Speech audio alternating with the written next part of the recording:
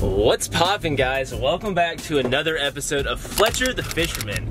It's a good day. I just got back from out west. I was out there with some friends on a ski trip, went out to Jackson Hole, had a blast, and I came back to the most beautiful weather that I could ask for. It's March, it's springtime, it is spawn time, and it's time to get on these bass. And man, you know, what you're looking for this time of year is you're looking for consistent warm weather during the day and at night. So during the day, you know, I ideally like to see, you know, weather above 70 degrees, and at night I like to see weather above 50 degrees, and that is exactly what it's been for, you know, the last few days, which is just awesome to see. So there's a really good chance that these fish are gonna start moving up really soon if they're not already pushed up already. You know, there is a chance I see some fish on bed today. It's a possibility. But as far as what we're doing today, guys, we're going to fish a set of ponds that I think I fished once before on the channel, but these are literally the ponds that I learned to bass fish on. And you know, it's pretty suiting that that is what we're doing today, because you know, I have some big announcements for this video, some stuff I'm really excited to tell y'all about, and it's just kind of cool to see where I started and where I'm at now, you know, and it come all together like this, you know, it's kind of cool. So I have some news to tell y'all, but I want to let y'all know about that in a second. I have about a 15-minute drive to the ponds, and you know, I'm hoping we can get on some big fish today, so I will catch y'all when we get there. Pulling up now, here we go. Here's the parking spot. Gonna walk down from here. Oh, let's go get the rods. Oh yeah, oh yeah. This is what I'm talking about, guys. It is about to go down. We're about to catch ourselves some bass. Let's see, this is a shallow section right here. I don't see anything at first glance. It's not super, oh, there goes a bass right there.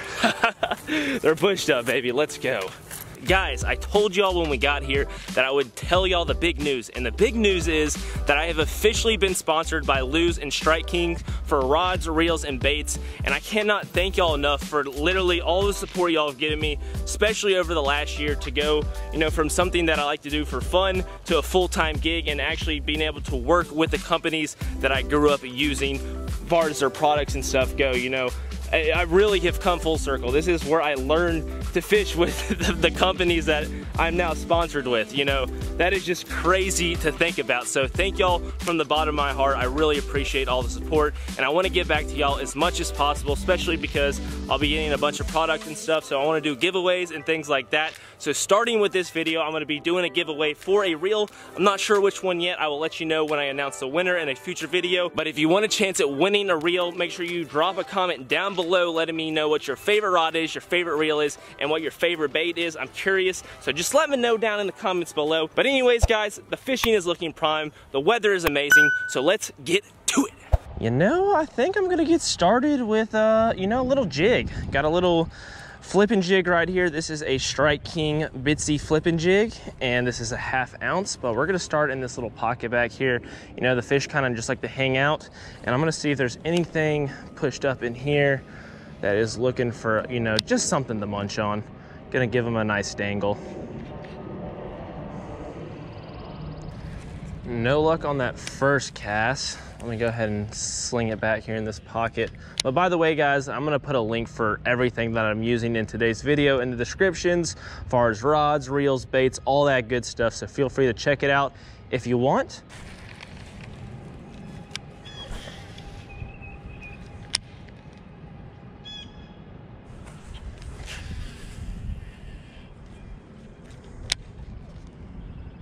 No luck with the jig. Let's move over to a moving bait. This is a tungsten 2-tap, and hopefully this can get the job done. Good little reaction bait.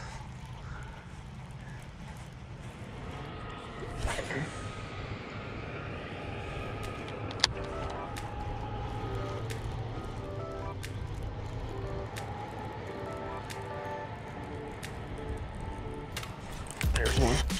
Finally got a fish. It feels like he's a decent one too. He's definitely got some size to him. Oh yeah. Oh yeah, I'm trying to be quiet. There's some golfers over here, but we finally got a fish on the board, guys. And it is looking like a solid 2-something. Let's go. That's a nice fat spawning bass. Well, they're not spawning yet, but they're moving up. They're definitely starting to move. but that is a nice chunky guy. You can tell he's been eating well. Look at that big old belly. Absolutely annihilated that 2-tap. That is a solid little fish to start the day. Let's keep it going. I'm pumped. Check him out. I'm not gonna lie, guys, I've been fishing for a minute before I finally got that bite. I've tried a few different things, and these fish are just being, you know, they're being picky. These ponds are fished a lot. They've seen everything thrown at them. So, you know, it can be hard to get them to bite sometimes. But I'm glad I finally got a bite there on the lipless. It's a good sign to see for one to, you know, just come up and clobber that thing.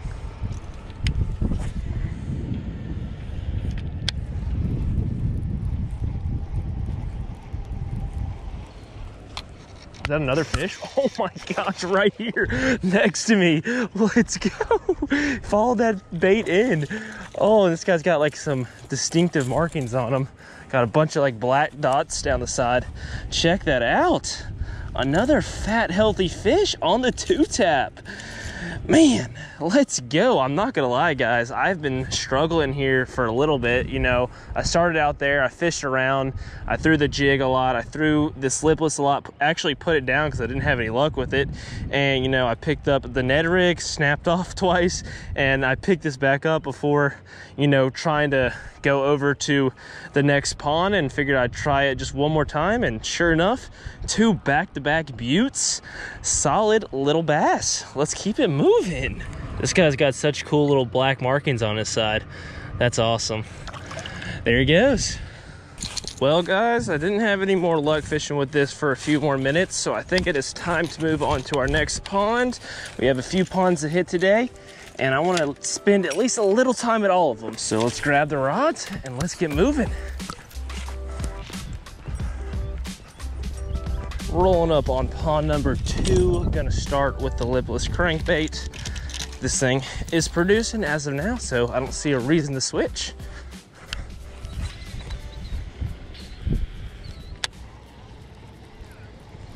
How you doing? Doing good. Okay, so between 10 a.m. and 5 p.m. you can't fish on the property. Okay. Well, guys, it looks like they changed the days that you're allowed to fish out here, so I had to come back another time. But we are about to spice it up and call an audible and head to another pond. So I will see y'all when we get there. We have arrived. Let's get on out of here. Let's grab the rod. Just gonna start with this one for now. It's all tangled back here, goodness gracious. There we go. But we're just gonna hit this one little cove real quick, and then we're gonna move around the pond. But I just wanna give this a shot first. First cast, baby, let's go. Be a nice little largie somewhere down this little line. I'm just gonna fan cast this thing around this cove a few times. See if I can't trigger something hanging out in here. Oh, by the way, guys, this is probably one of the craziest reels I've ever used. I can absolutely bomb crankbaits with this thing, and there's a fish. Let's go. Right in the cove where he's supposed to be. Oh, goodness gracious. Hammered it, and it's a nice size one, too. Oh, come on in here. Come on in here. Yeah, buddy. I think that might be our best one so far today. And we're gonna get him on a flip. Got him. Oh, yeah. Yeah, that's definitely the best one so far. Gosh, the 2-tap is just going to work on these fish. That's exactly what I wanted to see. There's a big drop off out there where a lot of these fish spend their, you know, their winter months. And this is the closest flat to where these fish are hanging out. So it's just, you know, very natural for them to kind of transition up here as the weather gets warm, because they don't have to move very far. And look at that. A big boy sitting right there in the middle of this cove. Oh, I lost him. I was gonna try to, you know, get a nice release there, but, you know, I fumbled the football. That's okay. But what I was trying to say before that fish interrupted me is this reel right here, the BB1 Pro, is a freaking animal, man. I can zing these crankbaits.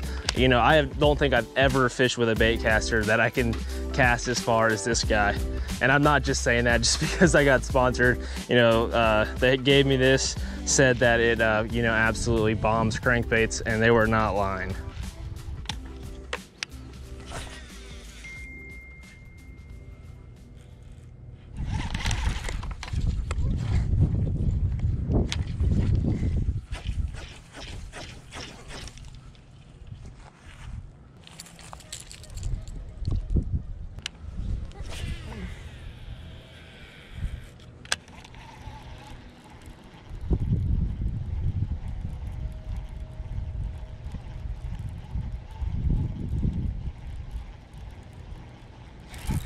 Oh, there's one. Got him on the red lipless, switched it up, produced another fish. Let's go. Come on in. Doesn't feel nearly as big. Oh yeah, he's just a little guy, but that is fish number 4. Oh, quick release. Oh. We're gonna pin him down, Got him. He almost got away there. He popped off right at the bank, but just a little squeaker. I'll take him. Let's go ahead and get him back in so he can clean himself off right here. But hey, look at that bite. Whew. There he goes. Well, I think it's time to move around the pond. Let's grab the gear and go. Made it over here. Let's get cracking. Oh gosh, line wrapped around the tip. That could have been a lot worse than it was, but let's zing this out there. See if we can't find some more over here in this cove. Should be similar. This cove has, you know, a much gradualer entry far as, you know, the deep water that's adjacent to it. So I'm not sure if they're gonna be pushed up in here or not, but you know, we're gonna give it a try.